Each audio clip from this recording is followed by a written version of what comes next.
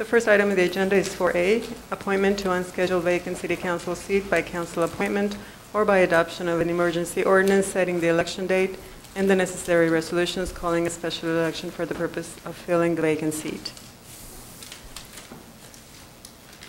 Would you give us a report, please? Yes, council members, as you obviously know, Councilmember Asha resigned effective September 25th. You accepted her resignation on October 13th and declared her seat vacant. From that date on, you had 30 days in which to fill the vacancy by appointment, or you have to call a special election. You are here today to discuss the possible appointment. You have received 15 applications in addition to any contacts that you have had individually. And what we have in terms of the ordinance and resolutions, we have an emergency ordinance to set the date for an election should that be necessary. And we're recommending a date of March 16th.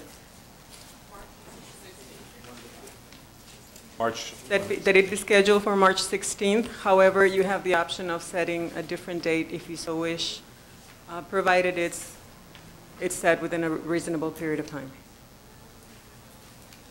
If you have questions on the resolutions or the ordinance, I'll be happy to answer them. Are there any questions of staff? Ms. Ebner? Yeah, I've gotten a lot of calls, and I'm sure many of my colleagues have as well, about appointing the fourth person in this election. And I had a brief conversation with Ms. Stewart, and it's my understanding that we can't do that. We have to appoint a breathing person as opposed to a slot. Am I understanding that? That's correct. You have to appoint a person. And not a place in the election, right? Correct. Okay, thanks. May I ask the city clerk or attorney, whoever is appropriate, what is a reasonable period of time? The clerk has suggested March 16th would be the earliest that her office, as I understand it, would feel comfortable having an election and getting it all together. But what if it was a week later or 2 weeks or something? Is there a reason? A week or two after that would not be a problem. I agree. Though I think one concern of Ms. Stewart's, Ms. Stewart had some concerns about the availability of the outside assistance we would need, and she could speak to that. But the week or two delay after that date is not a problem in itself. That's correct. There are 2 weeks, 2 Tuesdays in April, which would be appropriate if you so wanted to. And I believe they're April 3rd and it's either April 3rd and April 27th or April 3rd and April 20th, but I think it's April 3rd and April 27th. Has anybody consulted calendars, for example, spring vacations, et cetera? I would certainly hate to inadvertently schedule an election during spring break from Santa Monica schools or something, go out of town. And when does Easter fall? Actually, the dates would, I'm sorry, let me just make a correction real quickly. It would either be April 6th of 1999 or April 27th of 1999. What? Those are Tuesdays in April.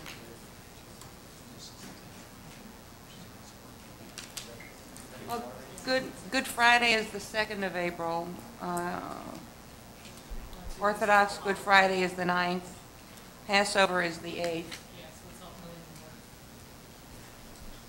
Islamic New Year's is on the 17th. Yeah. Mm-hmm.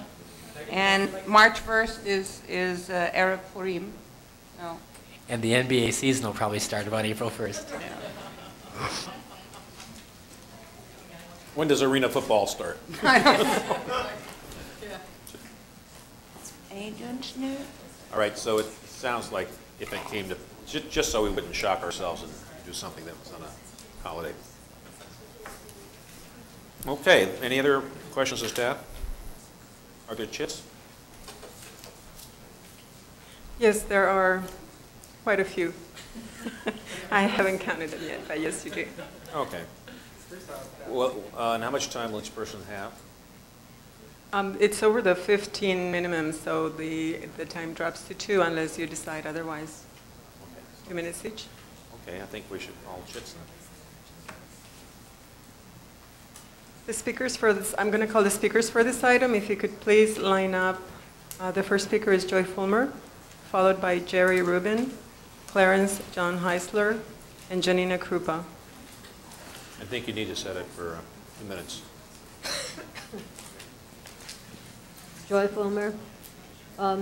Yeah, here I am being tortured still.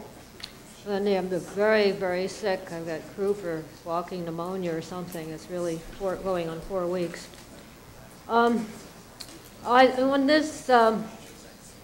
I think we should understand, oh, by the way, Monica Lewinsky makes inheritance too, and so does Lorianne.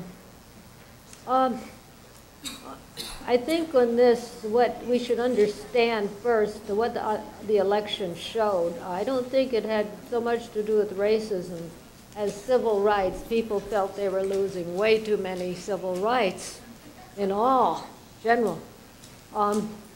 I also think it's odd that people feel the poor are being very slighted and there's very great inequities anymore. Like I see, they keep trying to tell the interest in the bank is because of the national debt paid off. Well, they're making refinances like mad.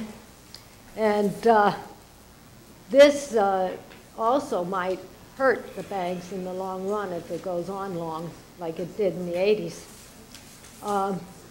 And people just don't believe in it. I think muni bonds have more to do with it because it's the fact that they have tax advantages and they're actually higher than what the banks are offering without tax advantages, which is very weird. And also, I think the women are being slighted more too because women would have, are poorer in general.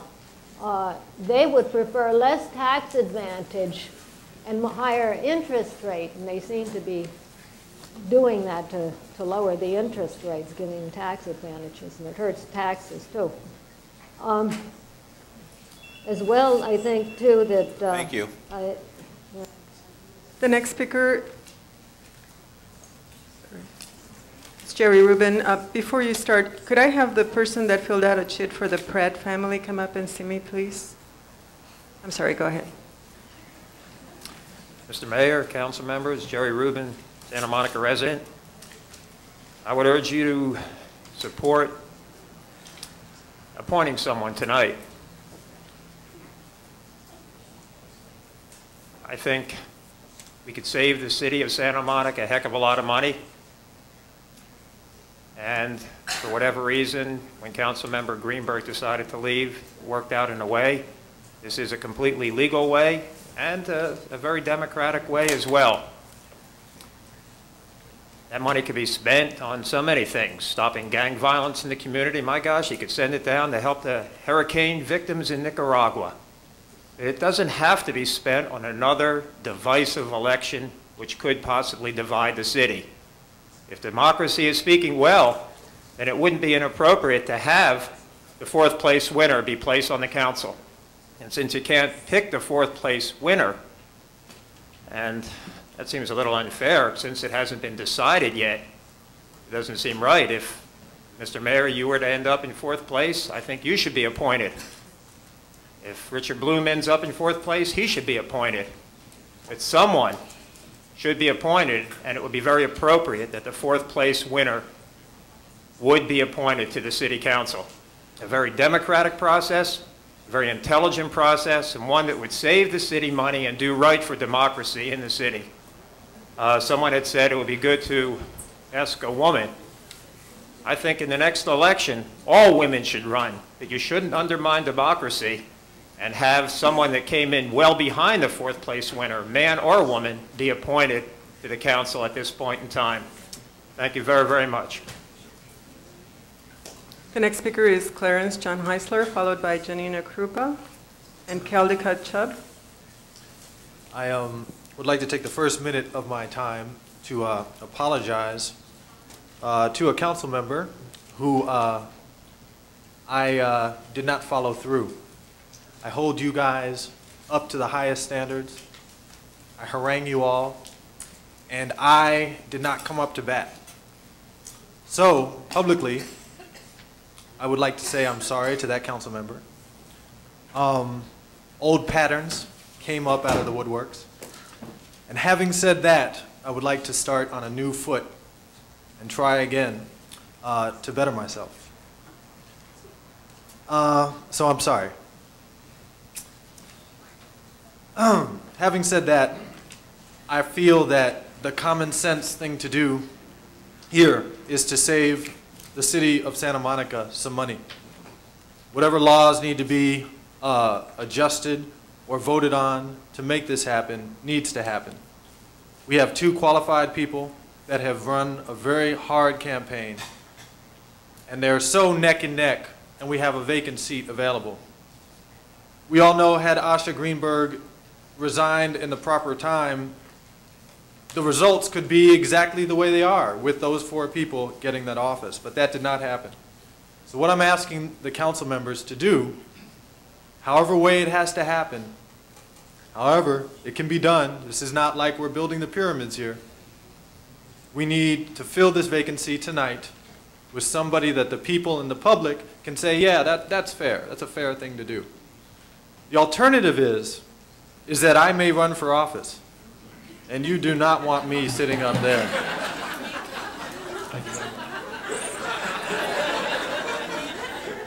The next speaker is Janina Krupa, followed by Caldecott, Chubb, Charles. How do you spell your name? Is Janina Krupa in the audience?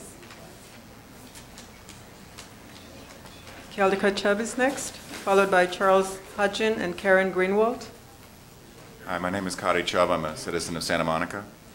I thank the council members for the privilege of addressing you. Again, I have to say that this direct connection with local governance is one of the great virtues of living in Santa Monica. I deeply regret former councilperson Greenberg's decision to delay her resignation and thus force this uncomfortable political choice on you. If you fail to reach agreement tonight, you will burden us with a costly special election. But fortunately, you have the recent election to guide you. The voters spoke and they said that the choice for the council, not sitting now, is Richard Bloom. To fail to hear that voice does a big disservice to your electorate. Richard is a responsible progressive, a homeowner like Mayor Holbrook, and a community leader with a record of service. I urge the council to respect the expressed wish of the voters, to avoid a potentially divisive and certainly expensive special election, and to appoint Richard Bloom to the unscheduled vacant city council seat. Thank you very much. Charles Hodgin. Charles Hodgin in the audience? He doesn't want to speak. Karin, thank you. Karin Greenwalt, followed by Edward Greenwalt and Emmalie Hodgin. I'm Karin Greenwalt. I reside in Santa Monica. I've been a resident here for many years. I've spoken before you on other issues when I felt it's extremely important, and I feel that way tonight. I think you're very lucky in the sense that you have a rare confluence of events. You have a recent election where the electorate and citizens of Santa Monica have given you guidance as to who should be appointed to the vacancy that's been created by Asha Greenberg. You also have the opportunity to be fiscally responsible. A special election could cost the city as much as $150,000, and I think you all can agree that that money could be better spent applying it to crime prevention or providing other benefits to citizens of Santa Monica. I urge you to listen to the voters of Santa Monica who have given you a clear voice stating that Richard Bloom would be an appropriate candidate for appointment to Asha Greenberg's vacant seat. In making such an appointment, you would show that you support the democratic process and you would make people feel that their vote really does count. So I urge you to appoint Richard Bloom. The next speaker is Karin Greenwalt, followed by Edward Greenwalt and Emmalie Hutchings. Good evening.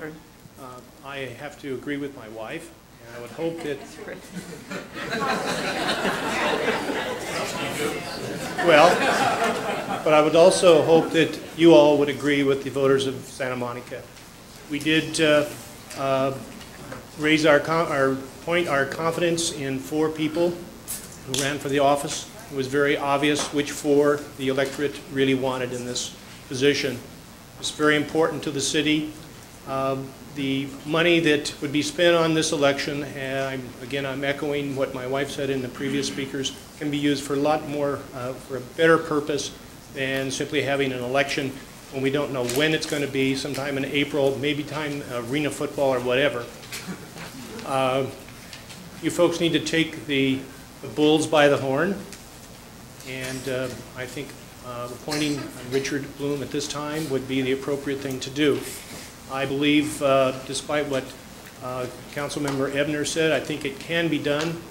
I work for a government jurisdiction myself, and the City Council always finds a way to get something done if they really want it done. The voters of Santa Monica wanted Richard Bloom, not as many as should have, but quite a few. I think you should listen to those voters. Please listen to us. Thank you. Emmalie Hodgin, followed by Allison, Velkes, and Jennifer Polhemus. Good evening. I'm Emmalie Hodgin. I've lived at 2428 23rd Street in Santa Monica for 42 years.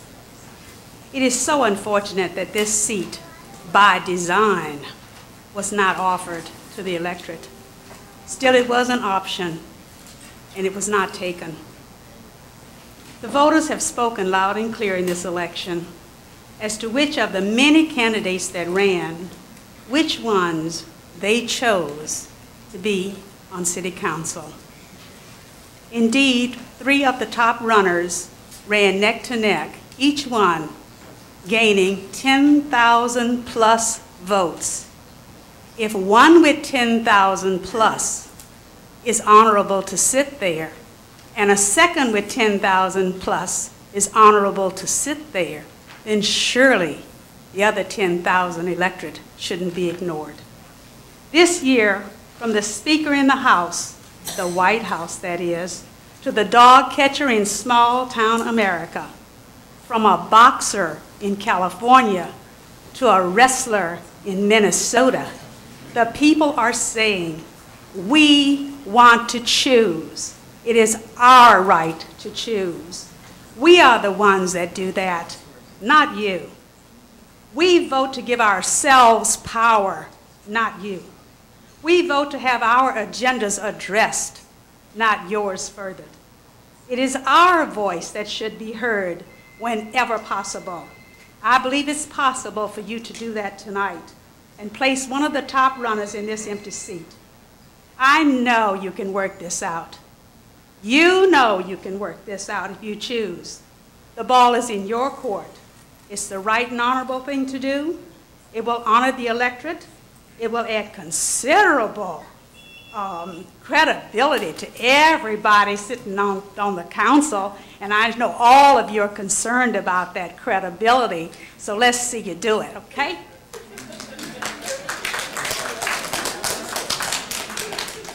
The next speaker is Allison Velkes, followed by Jennifer Polhemus and Ronald Roose. Good evening, council members. Thank you for allowing me to speak.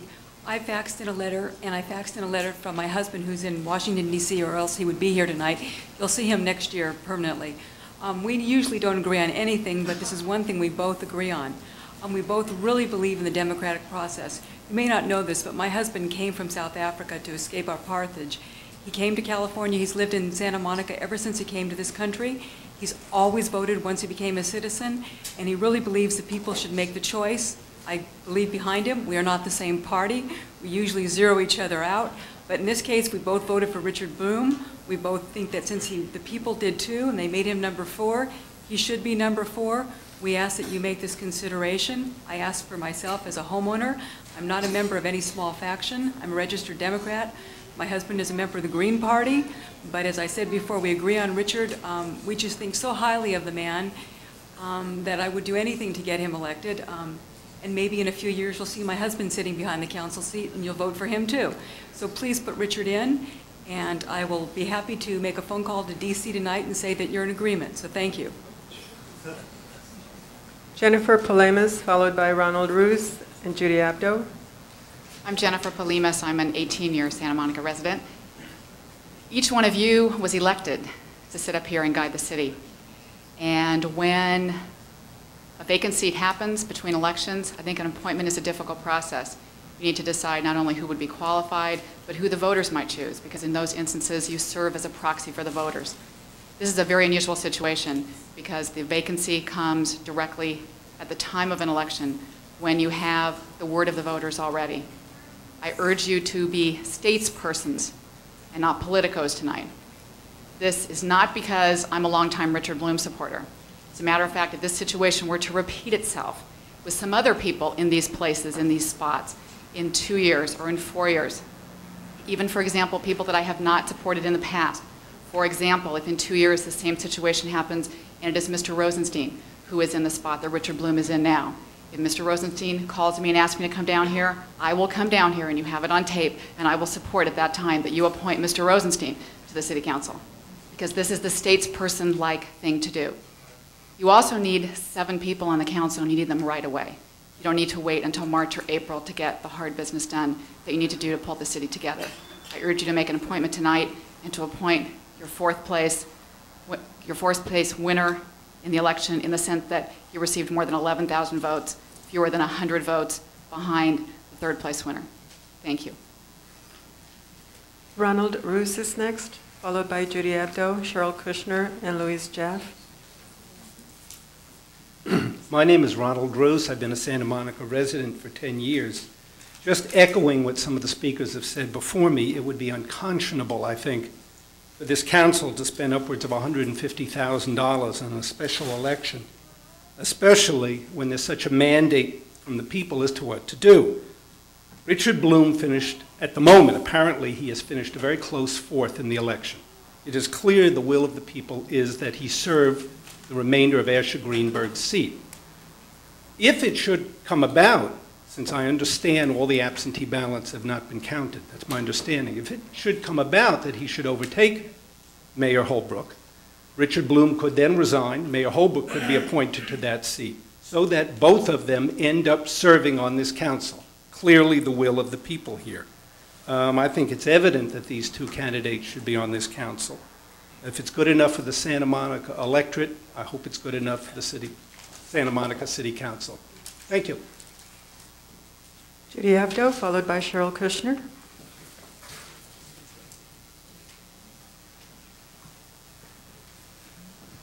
I'm suffering from a state of reality. And so I'm not going to stand up here and suggest that you appoint the fourth person. I've talked with a number of you about that. And you all know my feelings about that. But what I want, I know I didn't reach you. What I would really like,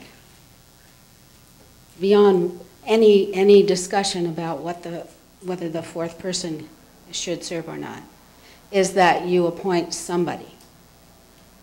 And the reason for that is, of course, number one, that we shouldn't have an extra election when we don't need one. But my reason for that is beyond money. It has to do with this community.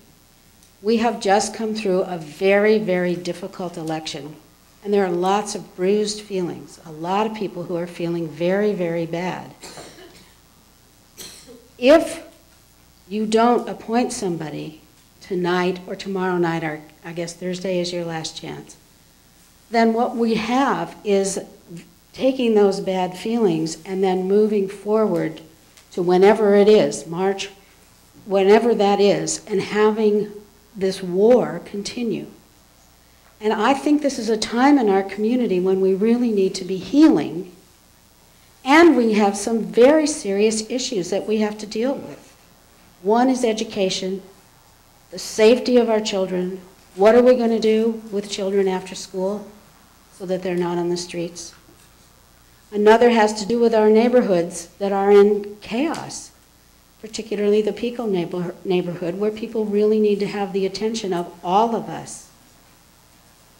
And I don't think that's going to happen in a good enough way if you drag out this fight for the next few months. So please, I know there must be people whose names have not yet surfaced that you could agree on. Maybe if you ask them to just do it for 2 years and then not run, you can take the politics out of it. But let's get somebody else on this council and move forward with the healing process. Thank you. The next speaker is Sherrill Kushner, followed by Louise, Jaffe, and Frank Schweitzer. Hi, I'm Sherrill Kushner, a 20-year resident of Santa Monica, and I wanted to just say to you that we could use the money at the library. We don't have this election. It's one of the services in Santa Monica, but more seriously, I do believe that Richard Bloom would be a good person to fill this position, but if he, for some reason, is unpalatable to you because of your different political perspectives, then I would like to recommend that you consider someone who I think is really neutral, and that is Louise Jaffe, who has chaired the Lifelong Learning Community project. I have had a great deal of time to work with her during the library bond campaign, and I have a great deal of respect for her. She has wonderful values, and her interest in is very much for the city of Santa Monica and improving the community. So I just suggest that as another alternative. Thank you. Louise Jaffe is next, followed by Frank Schweitzer and Sean Daniel. Hello. I also think the fourth candidate is the appropriate choice given the election. I know this election was very difficult for all of you, but for Sherrill and for me, it's really been wonderful. The outcome was extremely gratifying, and we were going to come and say this anyway without this item being here, so I'm just going to slip it in, that we really would like to thank the entire community for the wonderful support for Prop X and Prop L, both of which passed with over 80%, which is really remarkable. And although we worked very hard on our respective campaigns separately and together, I'm sure that the 6 flyers that were sent out by the Prop X campaign did not bring in 80% of the vote. And we, those of us who worked on that campaign, really want to thank all of the candidates and all of the campaign parties who worked so diligently. Everyone throughout the election spoke in support of learning opportunities for our community. And that return is a return of unity, and that's a very strong basis of support in our community. And I hope that whatever 7 people are sitting up there, that when we get past item 4A, we start remembering 80% and more supporting learning opportunities in our community and try to figure out what that means. Because passing that bond is, those bonds are not about building buildings. These are building opportunities, and we have to move towards that. I had been asked by several people if I would be willing to serve if it came to that, and I would be for the reasons that I have been serving in a different capacity. So thank you all for supporting our entire community through Prop X and Prop L. Frank Schweitzer, followed by Sean Daniel, Tom Pratt. And you have 3 late chits after that. Hi, Frank Schweitzer. I'm going to mark this date. It's rare that I come here and say I'm at a loss, but I'm at a loss as to why this is being discussed. It's just such a total no-brainer to me. I just can't imagine when you have this opportunity to seat the 3rd and 4th, overwhelmingly supported by the voters. It's inconceivable that you would do anything but. I mean, it would just be such an affront to the democratic process, which you all propose to endorse. I'm sure that that's, it's like a hanging curveball. I mean, you're just going to have this wonderful opportunity to be nonpartisan and believers in democracy. I hope you will. Sean Daniel.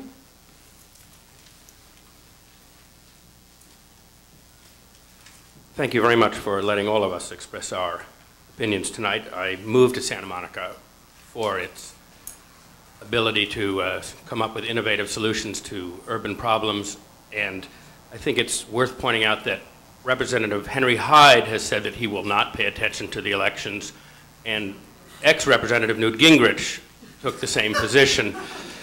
I do not expect that the Council of Santa Monica will look on the voters in the same way, and therefore, when it comes time to weighing what is fiscally responsible and democratically possible, they will turn to some process in which the 4 highest vote getters will be named to the City Council. Thank you. Tom Pratt.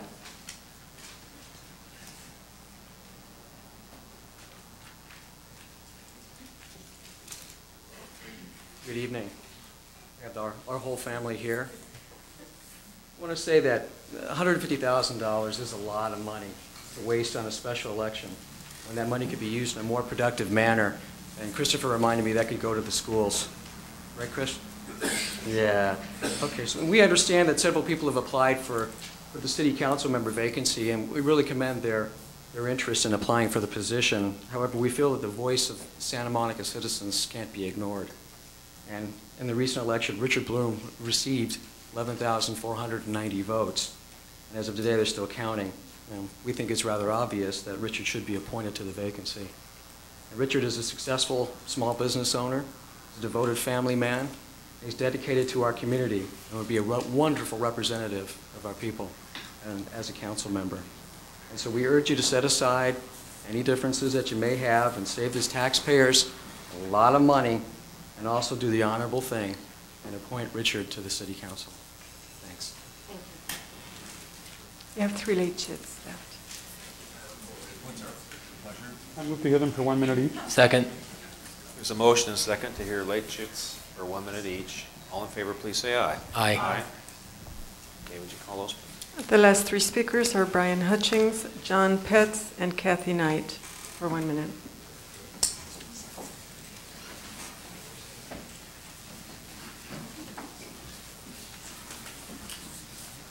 Brian Hutchings.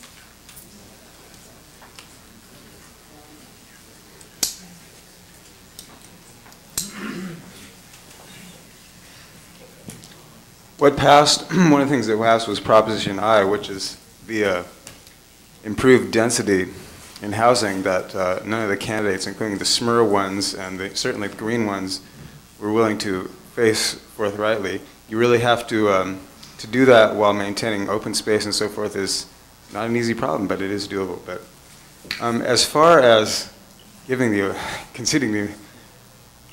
Richard Bloom, I don't know, because maybe if I'd known the quid pro quo, what is the purpose of Asha Greenberg not conceding her seat until too late? I don't know. I'd like to find out, but maybe I'd have run harder or tilted at the windmill harder, as the case may be. The hypothesis I developed in the course of coming to city council meetings, that this council now has a de facto green majority because of the 2 teals, including Mr. Rosenstein, who goes so strangely against the Greens and yet votes for Green E. Marketing scam. John Petz is next. Yeah, hi, good evening. As a longtime Santa Monica resident, I add my voice to the voice of all those who support appointing the 4th place candidate, whoever that is, including if it's Mayor Holbrook in terms of the final count. I think that is a no-brainer, as Frank Schweitzer said. However, if for some reason that can't be done or you refuse to agree to do that, I would like to support the candidacy of David Cole. David is the current president of Mid-City Neighbors. He is a person I've dealt with and worked with in the heat of battle. I find him to be a fair, open, even-handed gentleman who did a wonderful job of trying to rally and work with the neighbors on the St. John's issue to ensure that St. John's was developed in a way that was of the greatest benefit to the widest number of citizens. He worked to keep the playgrounds open here. He's a past PTA president. I found him to be not only that, but something that might be of interest to some of the council members, a conservative at heart, but with a heart. And in that way, sort of, I think, a nice middle ground appointee. However, I do support the 4th place appointment. Kathy Knight is the last speaker. Good evening. We all heard in the last election a lot about how the American voters are turning out in smaller and smaller numbers to vote. And it's really sad. And I would ask you to please reward those of us citizens who did take the time to study the ballots, look at the candidate statements, and get out there and vote. I hope you do support us and reward us for doing that. And I personally be very excited about having both Mayor Holbrook and Richard Bloom on the City Council. I think it'd be a great City Council. Thank you. It's the end. Are there any questions? Mr. Rosenstein? A question for the city clerk. Maybe you could tell us what the status is of the vote count, how many ballots we estimate are yet to be counted, and when we expect to have the election certified.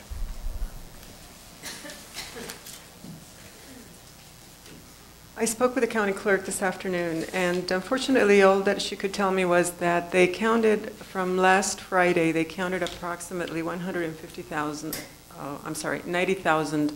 ballots, and that she estimates they have about 50,000 left. She could not give me a number.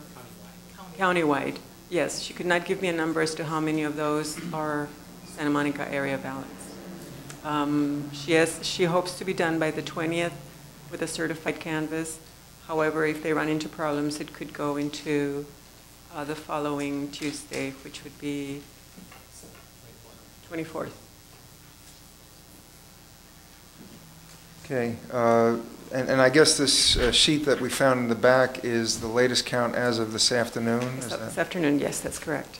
Okay. Now, one other question, that is, if we were to follow the advice of some of the speakers and appoint a person who now appears to be fourth, and that person ended up winning as a result of the counting of the absentee ballots, what kind of situation would that put us in? If you appointed one of the candidates and the candidate won a 4-year seat on the council, the candidate would have to make a choice of keeping one of the offices. He or she could choose to keep the 2-year appointment or to resign the 2-year appointment and take the 4-year seat. If they resign the 2-year appointment, that would be a brand new resignation and would trigger the 30-day charter requirement to fill the seat again. But wouldn't the same thing happen if they chose the 4-year term? In other words, we've already appointed to a 2-year term. In other words, it doesn't really matter, does it? In other words, the person, if he was elected, he'd have to pick one or the other, but we'd still be one council member short, and then we'd have to go through the same process again. Either way. If the person chose to keep the 2-year appointment and did not feel Did not accept the 4-year term? As of right now, we would probably need another election to fill that seat. Or we can make an appointment. No, because that is not a resignation. Okay, so in either event, we would be one short, and in one situation, we'd have the same procedure as now, where we'd have an option to choose somebody or go to an election. In the other situation, we would be required to have another election. That's correct. Thank you. Mr. Genser?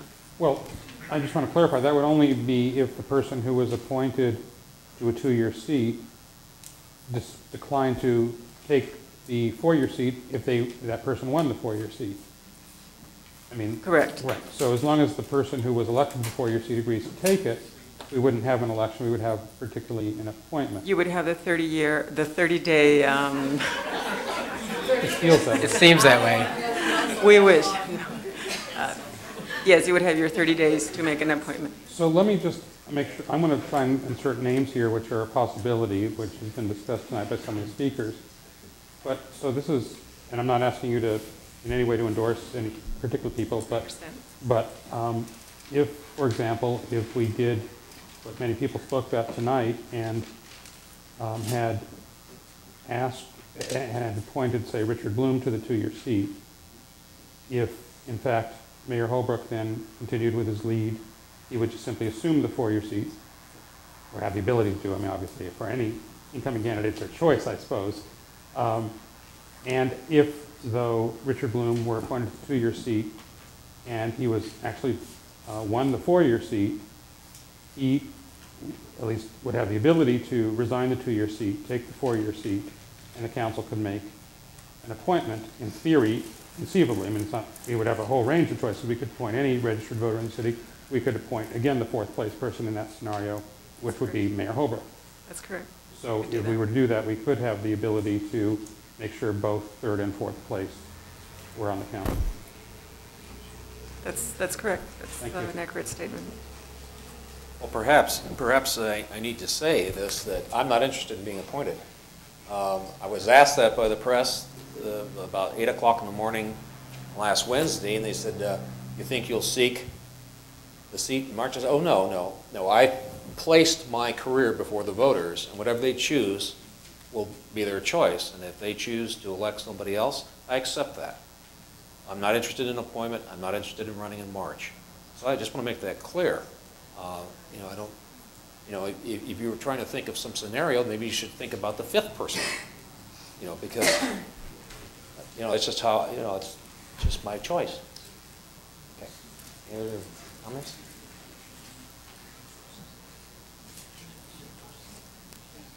Well, I'll start tonight. First of all, I want to thank all the people who have applied and expressed interest. As I read through the application, I was impressed with they all had a record of contribution to the community, to their families, and work achievements. And what they all shared was an enthusiasm for public service. And I do want to acknowledge them for their interest and actually their courage, because they're putting their name forward in a really public venue, a public forum to apply for a job. Only one person can be appointed to that seat, and if we can get to an appointment tonight, but I do want to encourage all those folks who expressed interest and applied, especially the folks who are newcomers, to apply for our boards and commissions, to learn about the breadth of participation opportunities in the community, because there are people there who have some wonderful ideas and would really add to that. We're going to go through a process tonight of nominating people. We do that with boards and commissions. This is, and it is for a job. I mean, it's for a job. It's a job being up here. And we're going to be doing it in an open public arena. You know, even in an election, when people vote for us, sometimes people will endorse us publicly and speak of their support, but most of the electorate makes that decision in a private fashion when they go to the polling booth. So today, we're going to make a job decision, though, if we can get there, in a really public forum. And we're going to discuss, in a sense, people's names will be put up here in that public forum.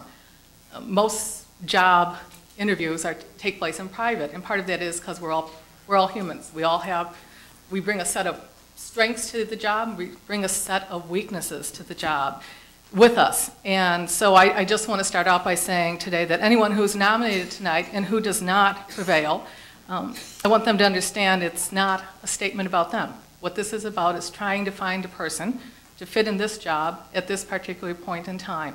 And all of them have strengths, and they bring that to the city, and again, I hope and encourage their full participation. So having said that, I'd like to start with the nomination. I was part of the election. I had no idea what the outcome would be. Certainly didn't expect it to be such a tight race. I mean, I had no expectations, I guess that's the truth of it, much less contemplating ahead of time that it would be such a close race for third place. We've had many folks here speak tonight about the open seat and that it should be filled by a vote of the people. And as someone said, we here are sitting as a proxy of the people. We do that throughout our whole councilor tenure. We're sitting here representing people. As it gets further from the election, we have to always make those decisions based on people we talk to and a subset of folks who we get input from. But we're close to an election, so we've had a real strong voice we've heard from the community. We've heard today many people think that candidate should be the person in the 4th place position. And there is such a little spread of voters that it does speak to me that there is support for this candidate. I think I will be nominating Richard Bloom. I will be doing that because I think it best reflects the will of the people. In addition, as folks had mentioned, there's a cost factor. We're talking about $130,000 to run a special election. That could be spent better, could be spent elsewhere, could be spent for our kids and our young people. So I'll go for it. I'm going to nominate Richard Bloom. He's in 4th place. He has 11,490 votes. That's 1,700 votes ahead of the 5th place person. Mr. Bloom has undergone the greatest of public scrutiny in the last 3 months. He has been out there with all the candidates so people could make an evaluation and see what there was to see. Had the opportunity to ask questions, to listen to the candidate forums, to, again, the greatest amount of scrutiny, public scrutiny one can have in terms of putting their name forward for a city council seat. And another thing Mr. Bloom brings to this is he is an attorney. We're not going to have that on the council anymore. We've lost Councilmember Greenberg, who was an attorney, and Councilmember Ebner is moving on to other challenges and opportunities and hopefully fun. I don't remember being an attorney to be such a plus on this council. Well, I remember brownie points or however, bonus pay. Right. So. No, right. But at closed sessions and at open sessions, in closed sessions, you would comment. You do comment still about the from a legal perspective. We have our city attorney staff, but we get another view, and that's what we're not going to have on this council. We're going to have lost an attorney, and Mr. Bloom is a well-respected attorney, and I think he would bring that special expertise to the council. So that's my nomination, is that the council appoint Richard Bloom, again, respecting the will of the electorate.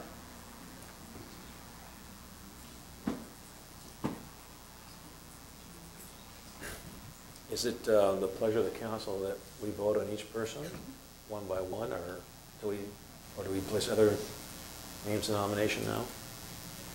Does anybody have a preference? Typical process is to put names on the table and. Do we have a discussion? Well, we can have other names. We can have a discussion. We can do it one by one. I don't plan to really discuss anyone unless someone asks. I don't know that person. Could you tell us a little bit about him, something like that? I think Richard Bloom has an excellent chance of winning this election. I'm told there's maybe 5,000 more votes out there. And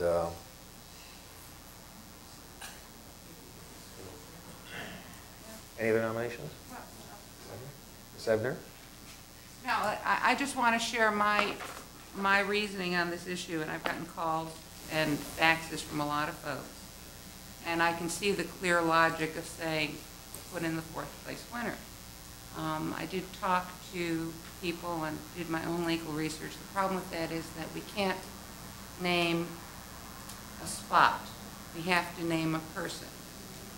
And I have been thinking about this. If Richard, and there are as many as 5,000 votes out there, and with the number of votes in dispute, Richard Bloom could be elected, and then we would be in exactly the same position, where we would have an empty seat on the council. I'm a big believer in the process. In the process, the electorate, we had one speaker who was very, very eloquent earlier tonight. I can't say it any better than she said it. But we cannot, or I don't feel I can, appoint a position. I don't know who's going to win this election. I think they're both fine candidates. The votes haven't been counted. The fat lady hasn't sung, and it ain't over. So I cannot support a nomination for one of the people who, in fact, may win this election. I don't know. Nobody knows. And my crystal ball is not working this week. I put it along with a laptop computer in the council office, just on the fritz. So I can't support this nomination, and it's not because I have anything at all against either Mr. Bloom or the voice of the people. My problem is we don't know what the voice of the people is yet. And if Mr. Bloom does win the election, then we'll be in exactly the same space in 2 weeks from now, looking at the same decision. So I just wanted to make the record clear about my reasoning on this nomination. Mr. Rosenstein? Well, the voters have given us two methods to fill this seat. One is for the council members to choose if they can, and the other method is for the voters to choose in the ballot box if we can't. And my feeling is that when we were elected to use our best judgment to make decisions. And if we're unable to make a decision on that basis, then the voters will have the opportunity to do that. So with that in mind, I would like to nominate Susan Cloak.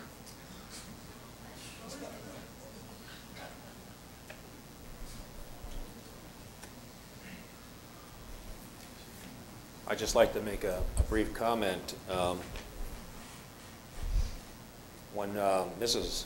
Greenberg, Asha Greenberg, resigned, I kind of approached that along the lines of it's going to be tough to find someone who serves so well as Asha Greenberg.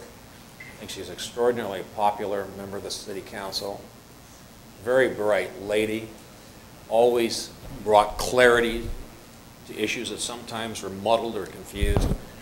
And I think every one of us really regret her decision to move away from the city. And so I kind of focused my thinking along the lines that we need to look for someone to finish the balance of the term that she was elected to and to represent her constituency, hopefully in the same style and the same concerns and the same values that she had. Well, I'm told now that that's old-fashioned thinking because we had, we have an election and we have 10 people that run, and there were wonderful people that ran, and they finished all the way from 1 to 10. And of course, many of them received more votes than others, but there's an awful lot. These are all fine people, and it's just that's the way it came out.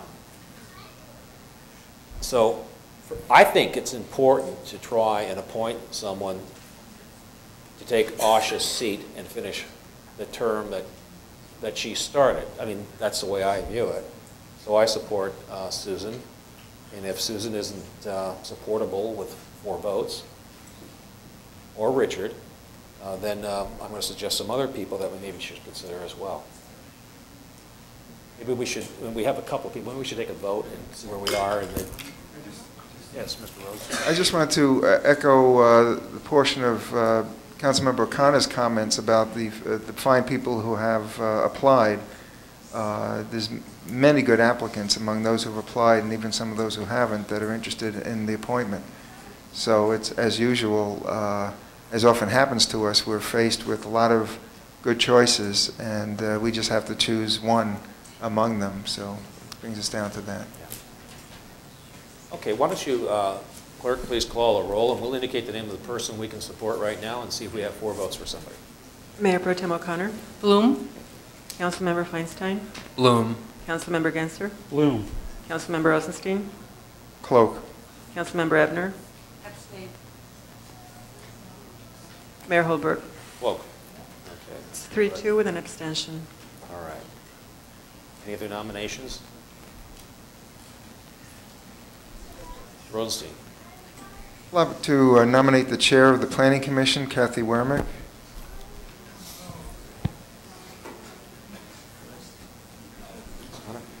I'd like to nominate Richard Bloom. Any other nominations? Want to call a roll again? No, I just want to make a comment, Mr. Genser. Yeah, I haven't spoken so far. I have talked with a number of people over the last week or so, or less than 5 days. Heard from a number of people. Oh, my mic is on, but let me. Can people hear me now? We need some more volumes. You'll have to hold it. I'm told I should move it down. Is this better? Thank you. About time I learned how to work this thing. I've heard from a lot of people over the last, I guess, 5 days or so, and I think virtually every comment that I've heard, including someone stopping me on the street today, when I was just walking down the street, who I didn't know before this, has said comments similar to most of the speakers tonight. And that is, I think it's 2 things I want to say about that. One is what people said, respect the will of the voters here. And the second one is, which one person said to me, it was actually in a telephone comment, said, you don't, they actually use a different word, but I'll clean it up a little bit. You don't mess with democracy. And that's what we shouldn't do here. And I think that we all can imagine a lot of possible scenarios. But I think we really have to respect the voters in this case. And when one looks at the votes, there was Ms. O'Connor, who was way ahead of everybody, and then 3 candidates who really were very, very close with each other, and then Ms. McCune, Dr. Holbrook, and Mr. Bloom, and then a significant drop-off before we got to the other candidates. I think that sends a real clear message of the intent of the voters after, as at least one of the speakers had done, a fairly intense political campaign where people really were put under scrutiny and looked at. And I think that this is the time for the council members to rise to the occasion to uphold democracy here, uphold the will of the people, and let's put our politics behind. And I want to say, now this clearly would be up to Dr. Holbrook, but if things were to change, if we were to appoint Mr. Bloom tonight, and if for some reason he were elected to the 4-year seat, I have every reason to believe that he would take that 4-year seat. That's what he ran for. And then we would have a vacancy with a 2-year term. And I want to say, even though, and it's no secret that my philosophy on many items things are different from Dr. Holbrook's, but I really believe strongly that I would support appointing Dr. Holbrook to that 2-year seat if that were to happen. Again, it would be subject to what you wanted to do at the time, and I hear what you say now, and I would obviously we would have to respect that. But I think that's really our job here, not to look at each of our own political point of view, but to do what really is our job here, which is to represent the people of this community, and I think they've spoken very, very clearly. Any other comments? Anybody else want to comment?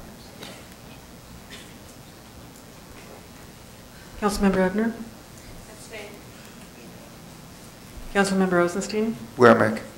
Councilmember Genser? Bloom. Councilmember Feinstein? Bloom. Mayor Pro Tem O'Connor? Bloom. Mayor Holbrook? Kathy Wermick. 3-2, one abstention.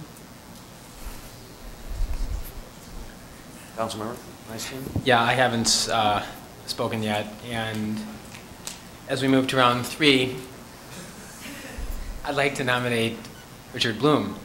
I just want to respond to 3 things I've heard here. Mayor Holbrook talked about filling a slot that former Councilmember Greenberg had, and I think there's some merit there. He also mentioned the fact that we've just had an election and sometimes priorities change over the course of 4 years, and we have to take cognizance of that. Indeed, there's times we have referendums and initiatives from residents. A lot of things change over a 4-year term. I think we also have to remember that we are all very diverse people as human beings, and as a council, sometimes we vote 7-0, sometimes 6-1, 5-2, 4-3, and not always in the same combinations.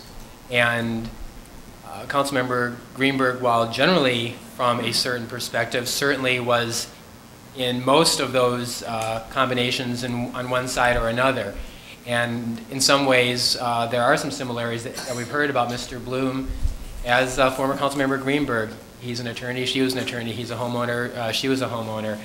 He's a fiscal conservative, she was a fiscal conservative. So I think public safety, there's another angle where I think that they shared a lot in common. So I don't know necessarily that given the shift over time and a lot of the similarities that Mr. Bloom has, that he wouldn't necessarily address a lot of the issues that former Councilmember Greenberg talked about. Councilmember Rosenstein talked about the dual nature where we have the option of both a special election and a charter. And indeed, we do have the ability as a council, and that's come out of the democratic process that our charter has, to give any council the right to appoint. But it's rare that an opportunity to fulfill a vacancy comes on the heels of an election. And while we could fall back to a point, I think in this very unique instance where the 3rd and 4th place finishers were so close, my instinct is not to go to that second fallback position to appoint. Maybe if it was a year from now, appointment makes sense, but immediately after an election, first council meeting after an election, what is the karma, the synchronicity on that? It's pretty remarkable. And then finally, Councilmember Ebner talked about how indeed she felt, generically speaking, the idea of going for the 4th place finisher was the right way to go, but that it's hard to do that now because we don't yet have that option because the election still hasn't been decided. It's unfortunate that it hasn't been decided, and or that our charter doesn't give us another 15 days. It gives us 30 days, not 45 days. But that's where we are right now. And sometimes you make the lemonade out of lemons. My analysis of the write-in number, of the absentee numbers is there's not another 5,000 ballots out there. There were 5,600 absentee ballots cast in the 1996 election, according to our own staff report for this evening. And my count right now puts it more around 3,000 votes that have already been cast. So I'm expecting maybe there's another 3,000 or so out there. It still means the election may swing or not, but I think that we have to go forward tonight with the information that we do have, and the information that we do have is that Mayor Holbrook is ahead, Mr. Bloom is in fourth place, and Councilmember Genser has suggested a scenario where it is at least theoretically possible, if Mayor Holbrook was interested, where we could still combine the two in a way of having them both up there. So for that reason, for this third round, I'm still 100% behind Mr. Bloom and think that is the right way to go for our community. Mr. Rosenstein.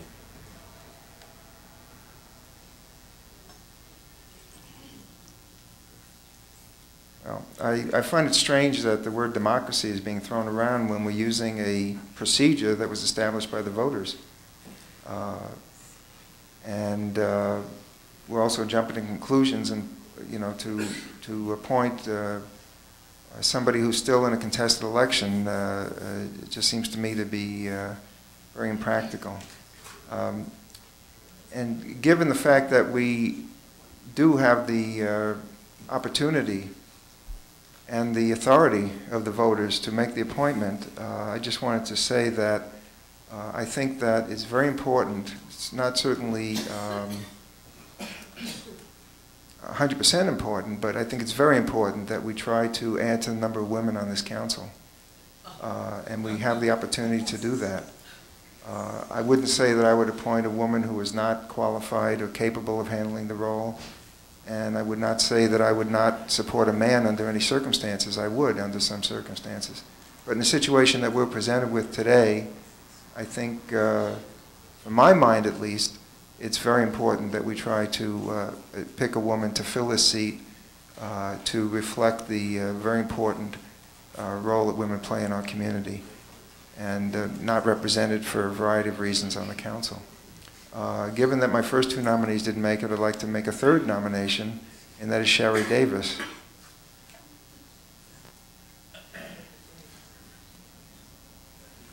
Okay, we have nominees of Sherry Davis and Richard Bloom. Mayor, if I could, I'd like to clarify a point. On the estimated number of absentees that has been discussed, as of last Friday, the county clerk estimated, and she did say that it was a very rough estimate. There might be 5,000 votes still out there for the area. After today's count, there were approximately 1,400 votes counted in just for the Prop L vote. So those many votes have come in. Also, the estimate of the 5,000 includes the school district.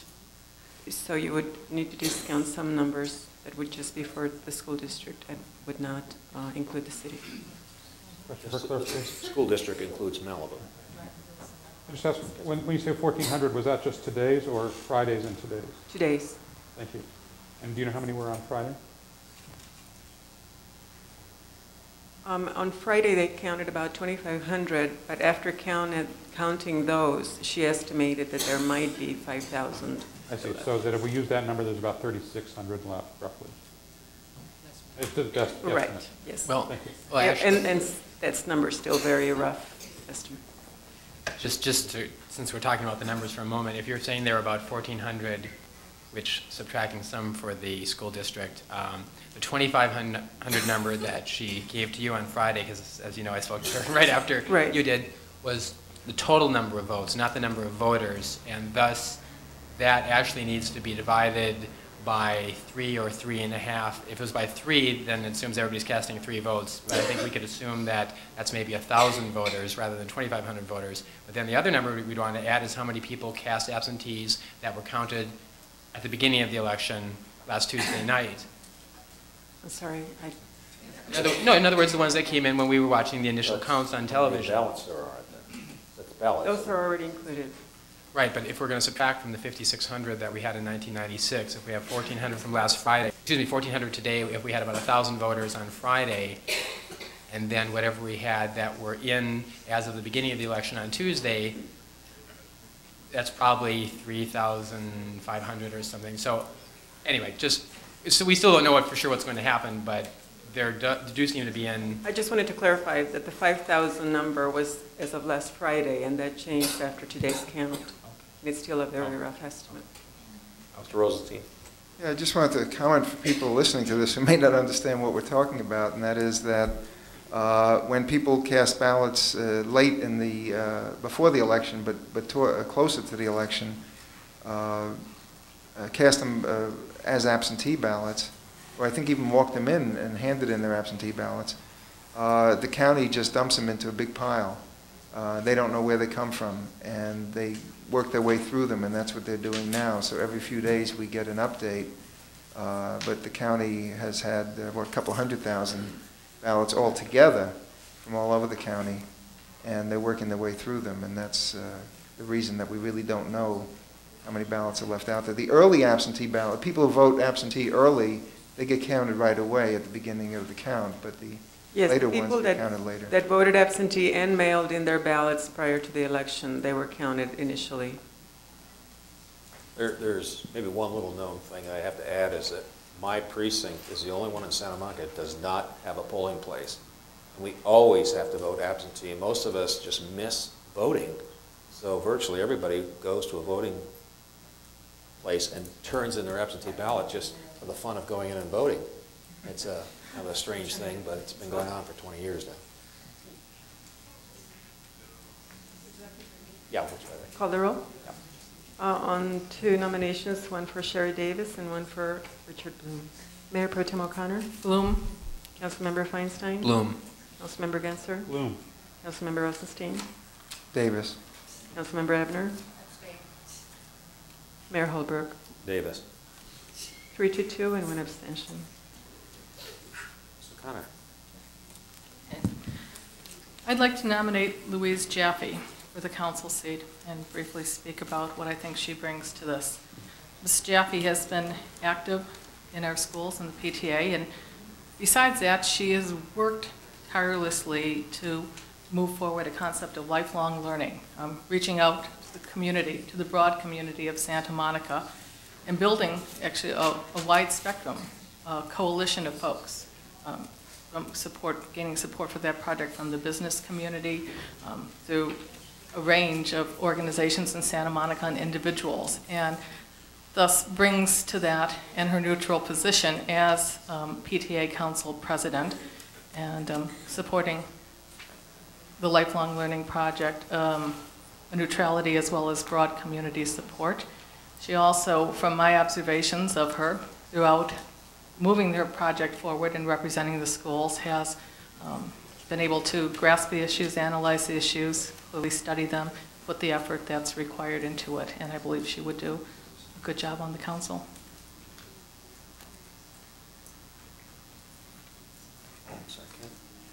Well, I made my statement before. I'm not going to repeat it, but I do feel very strongly that the voters have spoken here. And I want to again nominate Richard Bloom. I just want to make one other addition to what I said before, and that it is true that the charter allows us to make an appointment. But I think there clearly are, and just speaking hypothetically, clearly that we made some appointment, even though we would legally or technically have the power to do it, that people would find unacceptable just because of the person's qualifications or background or whatever. I'm not suggesting that of any people whose names have been mentioned tonight, but just possible. So clearly it indicates that we have to use judgment as we cast our votes to make an appointment. And council members may disagree on this. That's why it's a judgment. There's no exact science. But I would just hope council members will think about what has been said tonight by so many members of the public, often members of the public we don't normally hear from, about how we need to respect, how important it is to respect the direction the voters gave us just 1 week ago. If it were a year after the election or even 6 months after the election, one might say conditions have changed. But the voters gave us information about what they think should happen just 1 week ago, and I think it's important that we respect that. Mr. Rosenstein. Well, I think we should be frank and recognize that most of the speakers came to talk for the people that they supported during the election, and that's certainly a reasonable thing to do, but that's what I heard tonight. I'd like to offer yet another nominee. I'd like to offer a nomination, Jean Cedillos.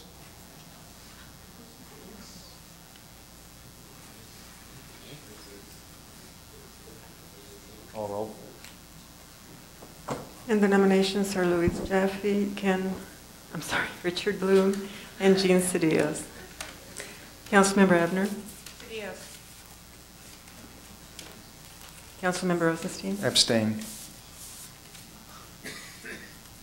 Councilmember Genser? Bloom. Councilmember Feinstein? Bloom. Mayor Pro Tem O'Connor? Jaffe? Mayor Holbrook? Cedillos. 1 to 2 to 2.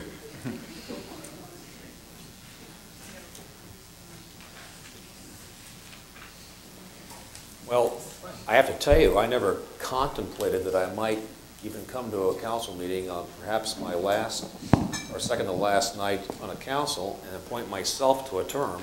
I mean, I wouldn't do that on a question of ethics, let alone, I mean, you know.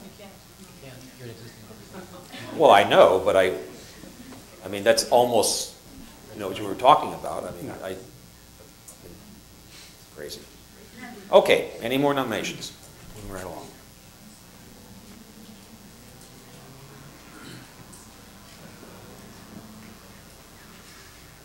Any more nominations, Ms. Connor? Okay, I'll try Louise Jaffe again. Okay. Yeah, on principle, I would rather have people elected in an election than appointed, but I'm going to appoint Clyde Smith. He's been a leader in the community for many, many years. Nominate. Duh. It's been a long day, folks, sorry. He's been a leader in the community for many years. He's a leader in the Pico neighborhood. It has long been my wish that we have someone representing people of color on the council and the minority, or majority, I guess, populations of Santa Monica. And I think that Mr. Smith would serve honorably in this capacity. We have two folks nominated, Ms. Jaffe and Mr. Smith. Any other nominees? Genser. I'd like to nominate Richard Bloom. Okay. Any other nominees? Call a roll, please. Mayor Pro Tem O'Connor? Jaffe? Councilmember Feinstein? Bloom. Councilmember Genser? Bloom. Councilmember Rosenstein? Abstain. Councilmember Abner? Mayor Holbrook? Smith. 1 to 2 to 2. Rosenstein. I'd like to make a motion that we hold a special election to fill this seat on April 27th. Second.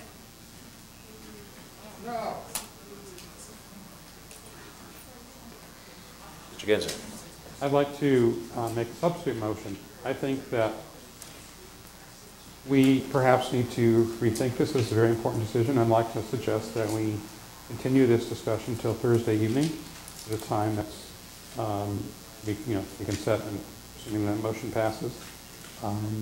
Because I think that we all need to go back and think about our positions and come back and see if we can reach consensus about what's good for the community. Feinstein. I'm going to vote for Councilmember Genser's motion because I believe it's not only a question of us continuing to think for 2 more days, but I think now that the public has had a chance to watch this for a night, that many members of the community may have additional input for us, and that wouldn't necessarily be a bad thing either. So I would be happy to make myself available on Thursday night. Is this Thursday? Can't be here. And I would make an amendment to Councilmember Genser's motion that if Thursday night doesn't work for council members, that Wednesday night also be an option. Fine. Okay, there's a substitute motion. Any other comments? Did you want to comment? Well, I won't vote for this motion. I don't see any reason to believe the results would be any different. I think we've made a real effort to try and resolve this, and we've been unable to, so I think we'll have to face facts and have a special election. Okay, the clerk, the motion before us will be to meet again 2 nights from now. To meet on Thursday or on Wednesday if it's not. Well, let's try and do the concept of continuing, then we can Okay, the motion get the votes for that. We can is that. figure about the dates and the time. All right, then the motion is to continue this item to either tomorrow night or the night after. Be determined. Mayor Pro Tem O'Connor? Yes. Councilmember Feinstein? Yes. Councilmember Genser? Yes. Councilmember Rosenstein? No. Councilmember Abner? No. Mayor Holbrook? No. 3-3. So the motion failed, we should say the motion The failed. motion failed. All right, we're back to the motion I made, I guess. I would just. So the motion failed, we should say the motion The failed. motion failed. All right, we're back to the motion I made, I guess. I would just like to be reassured that that date is not in the middle of Easter, religious holidays, or Santa Monica schools, spring break.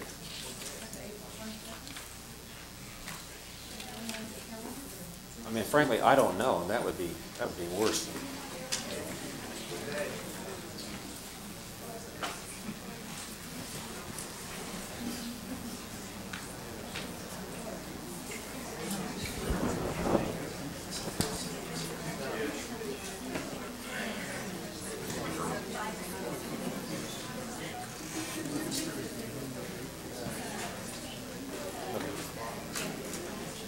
Well, it used to be assumed that spring break and Easter vacation were coterminous, and I'm not sure that's true anymore.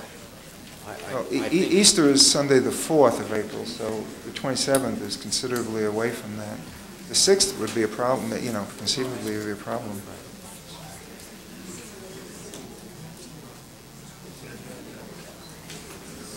I'm fairly certain that the schools don't break during that week any longer. I know the parochial schools probably do, but I don't think the public schools do. Sure. But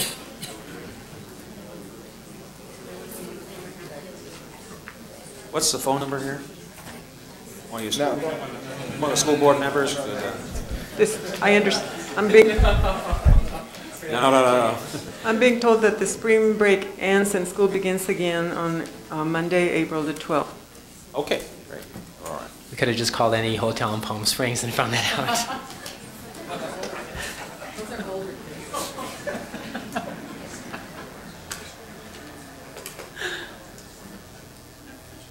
Would you like me to call the roll on the main motion? Any more comments on it? Oh, on Councilmember Rosenstein's? Yes. Yeah, I want to make a comment. I'm going to be voting no on this motion for two reasons. One reason is that if it doesn't pass, I'm going to make another nomination myself, but also I believe that a special election is an unfortunate occurrence for this community if it has to happen for the reasons that former Mayor Abdo spoke about and others that we've heard tonight. But in addition, for all the conversation we've heard tonight about democracy, special elections are notorious for low voter turnout.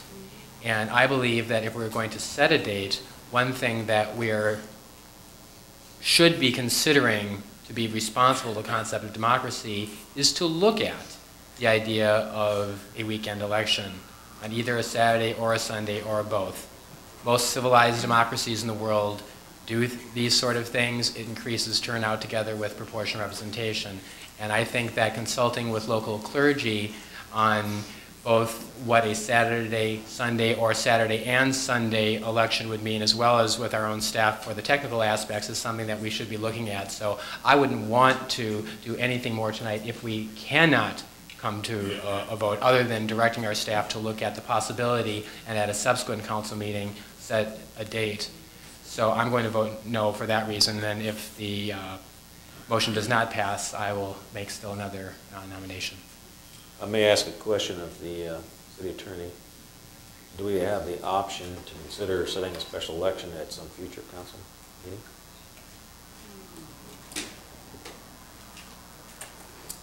I think you'd need to be real quick about it. The charter's mandatory. It says you shall cause an election to occur.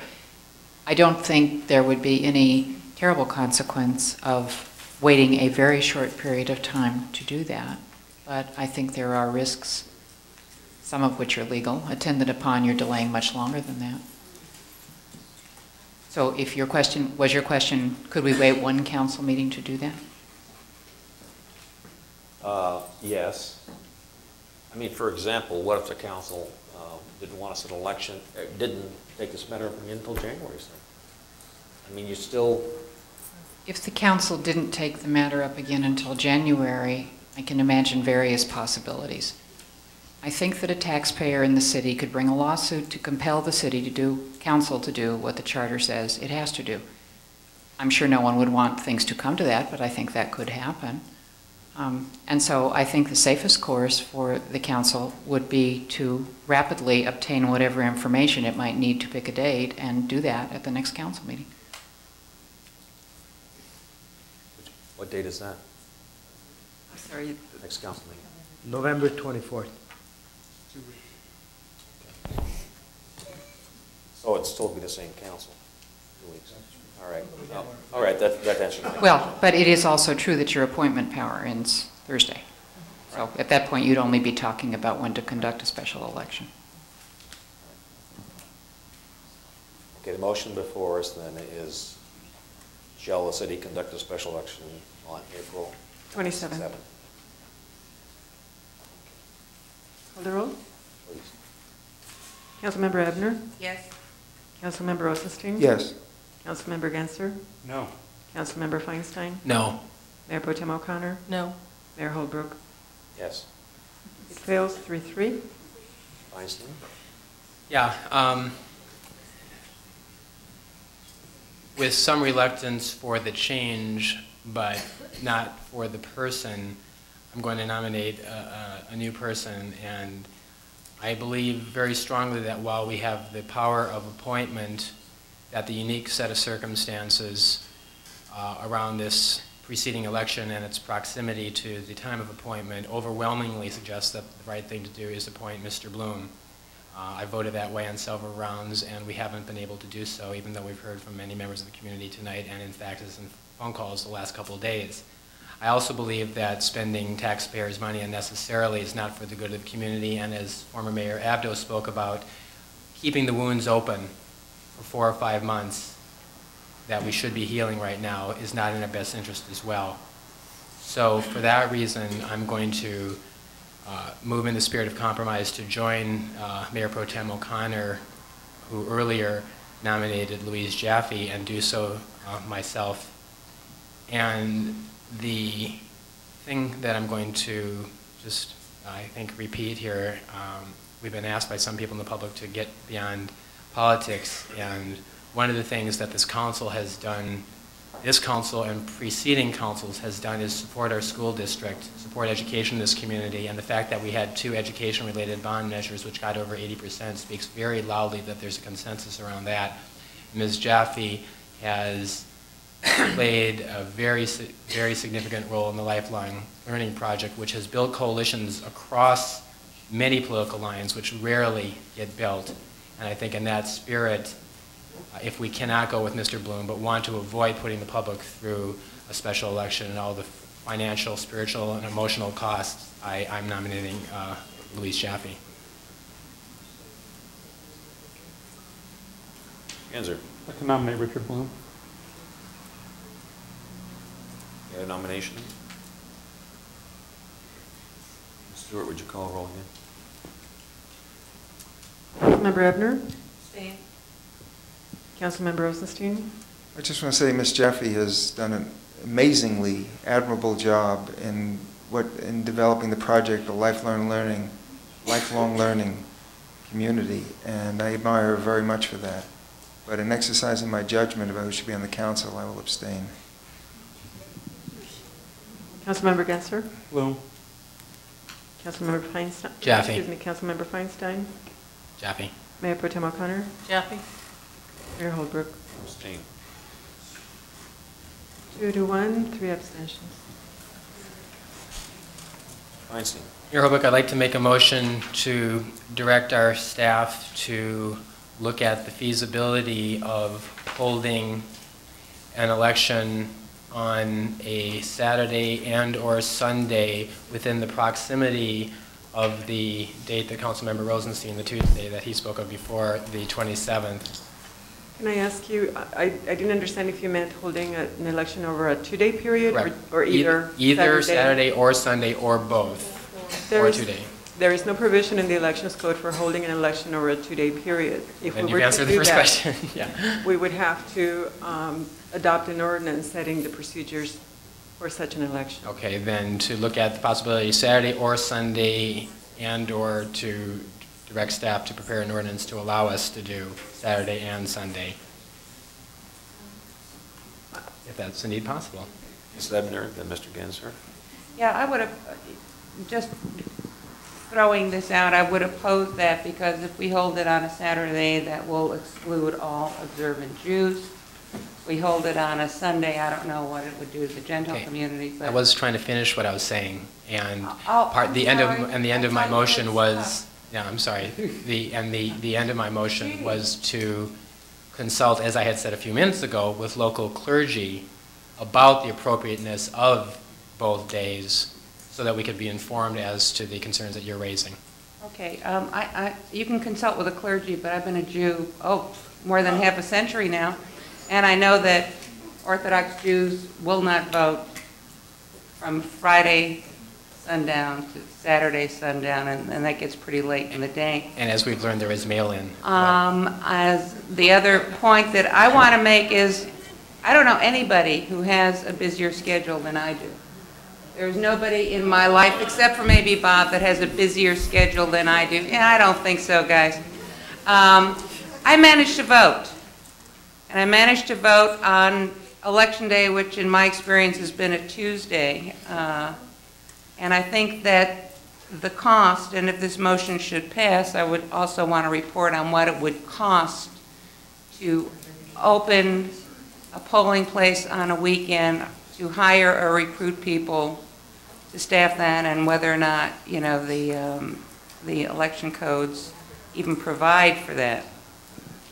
We've received clearance from the county that an election can be held on a Saturday. The cost would probably be slightly higher due to having people coming in over a weekend. And that is, I don't believe the cost would be very significant, but that there would be an added cost. I do not know what the additional cost would be for holding a 2-day election that would require having all the precincts in the city staffed for a two-day period, and I do not know what the costs are for that.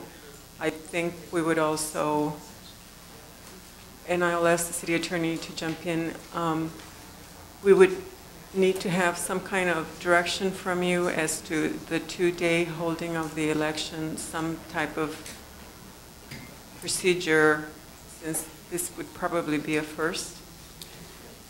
I think, as you suggested a moment ago, we would probably need to change our municipal code, which, at least in theory, can be done on an emergency basis. Mr. Lawrence points out that procedures would have to be undertaken to secure the ballots over a 2-day period as well, which is quite different than a 1-day election. Correct. Mr. Genser? Well, I think it's always good to get information before we make any kind of decision like this. I personally wish we weren't making this decision, but it looks like that's the direction we're heading. So I think getting information is always good. I just want to get a little bit broader range of information. The motion was framed to do it in the time frame that Mr. Rosenstein suggested. I think that may prove to be right. My instinct is we shouldn't leave the seat open so long and that we should move more quickly. But I think we need to get more information about a range of dates, ranging from the dates the clerk put in, which are the earliest possible one. I mean, I'm not advocating the one that she says would be administratively difficult because of consultants' use, but say from, I don't remember the exact date, but the first date she recommends, and moving forward through that range of dates. And let's get information about that, and let's, rather than just each of us speculating about what holidays there are and things like that, ask the staff to go back and look at that. Let's get the information. Let's not just try and figure it out verbally tonight. Let's get the information. It'll be in a staff report so the public can comment on it, and let's pick a date with a full range of information. That's why I just like to request that the motion be expanded to to that kind of question, and including, I think it's important to get the information about weekend. I don't know if I'll ultimately support it or not, but let's find out. Rosenstein? Well, it's an interesting idea. I don't feel comfortable supporting it for this upcoming election. I think that to make such a dramatic change in our election habits and procedures is something that we ought to give an awful lot of care and thought to, and some attempt to study whether it really would improve turnout. I could see a lot of situations where it wouldn't, given the kind of hectic and unusual schedules so many of us all have. So I would think that that's something that should be carefully studied, maybe should involve a lot of public outreach in the community, public discussion, public workshops, and things like that, and should be considered down the road. But to do it on relatively short notice, I think would be a mistake, so I won't support the motion. Yeah, just a couple of comments, both on what Councilmember Rosenstein said and Councilmember Ebner. Asking for information, of course, isn't usually a dangerous thing, and I think that if Councilmember Rosenstein feels the way he does, then in 2 weeks he could vote no, and we wouldn't go ahead and do something on a weekend. I think we looked at the emergency ordinance for the monster mansions with a public hearing in August, and we had great turnout, and we went ahead and did something that was pretty significant, and I don't think that having the community come and tell us whether they think a weekend voting or not is so much more complicated than the monster mansion. So I'm not unconfident about our process here to accomplish that. So I would hope that we would still be interested in the information. And of course, if we gather information, one of the things we'd find is that dozens of countries do this and they have higher voter turnout, and that might be something that instructs us. As far as a small additional cost, I think since we're going through the very unfortunate necessary evil to have a special election, I would hope that we wouldn't be penny wise and pound foolish. And since special elections mean lower turnout, if a weekend election costs a little bit more, it's worth looking at that now, because what we're talking about is having the people express themselves. And if it means that another 5,000 people are going to vote because working people who maybe can only squeeze in between 6 and 8 at night on a weekday now can have a whole Saturday or Sunday when they're not worried about childcare and getting home from work, etc., can express themselves democratically, I think that's something that's worth looking at. Rosenstein. Well, I find it interesting that extensive public process may, I guess, depend on what kind of outcome we want. I remember when we were discussing rezoning north of Montana, some of us wanted to notify the entire neighborhood of people affected, and we decided, the council majority at that time decided not to do that. So I guess public process and public input and a lot of care and thought for things is important sometimes and not important other times. Genser? Well, I think the council should not. I think the council should not be debating this now, and I think we all should let it calm down, cool down a little bit, and let's just get some information. We can all make our decision in 2 weeks. But I think the thing is to get information, and it's not usually a controversial item for the council to ask for information. You know, the information can be gotten whether it's through council vote or not, so I don't know that it's really critical that we debate this so much. I think it's a courtesy to each other to try and say, let's try and get information so we can all be on the same page with information, and then we can cast our votes. Shouldn't be controversial, doesn't commit us to any vote, doesn't commit us to any policy. Let's just move forward. And you know, if we can't get the request for information, people will just have to get it on their own, ask staff to do a little research, which typically they'll do, it's not too extensive. And they'll just have to bring it here, but then people won't have the advantage of it, having it in the packet, and having it available for the public to comment. I don't see that there's any big problem with getting it. Let's just decide, we're not, clearly there aren't, it seems to be clear, maybe I'm mistaken here, there aren't the votes to set an election date tonight. So we're going to continue it till our next meeting, which seems to me, that's my guess about the way things happen. That's probably a done deal. What are we arguing about? The argument can come in 2 weeks when we have information. Let's just move on.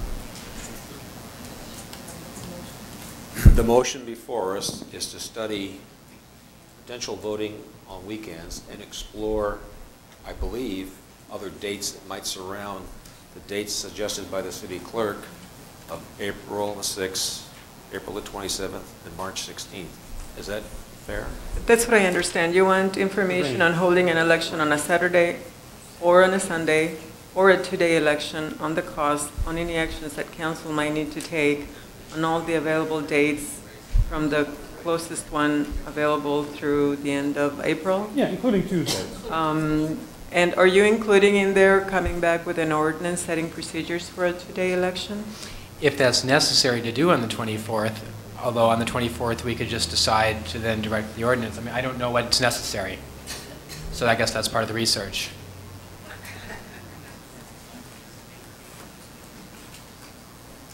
Call roll, please. Councilmember Ebner? No. Councilmember Rosenstein? No. Councilmember Genser? Yes. Councilmember Feinstein? Yes. Mayor Pro Tem O'Connor? Yes. Mayor Holbrook? No. It fails 3-3. Genser? Excuse me, if I could interject, you have a request from a pro se to speak as under his item 13A before 9 p.m. due to disability and chronic pain. Genser? Well, council members, whether any of us individually want it or not, we all have these debates. It looks like a week. Next meeting, sorry. Genser? Well, council members, whether any of us individually want it or not, we all have these debates. It looks like it's getting continued to next week. It looks like we don't have votes. Next meeting, I'm sorry. It looks like we don't have votes to direct staff to get some information about it. So it's going to come back, and I think we should just accept that. And I'm sorry that we don't have the votes to get information so we can have a staff report for the public to look at and give us their input on. But whatever happens, it's going to come back, and maybe we should just move on. And I respect the fact that we don't have 4 votes to try and get us to be informed on this decision, and I think that's too bad, but we don't, and let's move forward. And I suggest that we move the agenda, recognizing that this item will be continued, that the issue of calling a special election will be on our agenda for our next meeting. Can we take a break? Oh, that'd be fine with me. I'd like to make a final motion before we leave this item. The motion is that we ask the clerk to explore other Tuesday opportunities looking at dates. This would not include the option of voting on a Saturday or Sunday. That could be a voice vote. I have another motion after that too, by the way. Is there a second? I'll second that. Well, briefly, I agree with Councilmember Rosenstein. I don't think that this is a time to blaze a new trail through Saturday and Sunday voting. I don't mind looking at the calendar to see if we can find a more appropriate date to hold a special election, and look at calendars to make sure we're not excluding people because of a religious holiday or semester break or something like that, which may take a significant amount of our voters out of the city with their families for a holiday or something like that in the spring. I'm all willing to look at that. But I just don't see the point of going through an exercise for having elections on Saturday or Sunday. That's all I'm saying. I appreciate your support, and move on. Any other comments? Okay, let's just call a roll on that, then we can take a break. Councilmember Ebner? Yes. Councilmember Rosenstein? Yes. Councilmember Genser? No. Councilmember Feinstein? No. Mayor Pro Tem O'Connor? No. Mayor Holbrook? Yes. It fails 3-3. Rosenstein? I'd like to make a request that we give direction to staff. This is on another issue, but it sort of follows from this. It appears that there's a possibility in the next few months that there may be, from time to time, tie votes on other issues. And our rules, as I understand them, as I read them, our rules really assume that there's going to be 7 council members. And we have rules like if something comes up and it doesn't pass, which would include a tie vote, then it can't come back for a year and things like that. And it may be a situation that we could get tied up in knots dealing with a lot of important business. So I just wondered if we could ask staff to look at our rules and come back to us if they have any suggestions about how to handle potential tie vote situations in the future.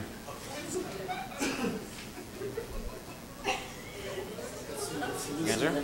Ms. O'Connor wisely suggests that we might take a break now, and I think that's a wise suggestion, and I second that position. Right. Excuse me, Mayor. Council members, if I could, I don't know if We need to have anything for the record specifying that there is no appointment made and that there will be an election called, since we will not be meeting prior to the 13th. Do we need anything on record? Well, I assume the minutes are going to reflect that no appointment was made. And the second part was, what exactly? Whether we needed to have anything on record before we took a break. If you feel that the minutes are sufficient, then that's fine. I think the minutes will probably reflect that no appointment has been made, and at the moment, no election has been called. And my understanding is that the matter of calling the election is going to be continued to the next Yeah, meeting. why don't we just direct that item of setting a special election date will be carried over to our next meeting in 2 weeks. Okay, all in favor of that, please say aye. Aye.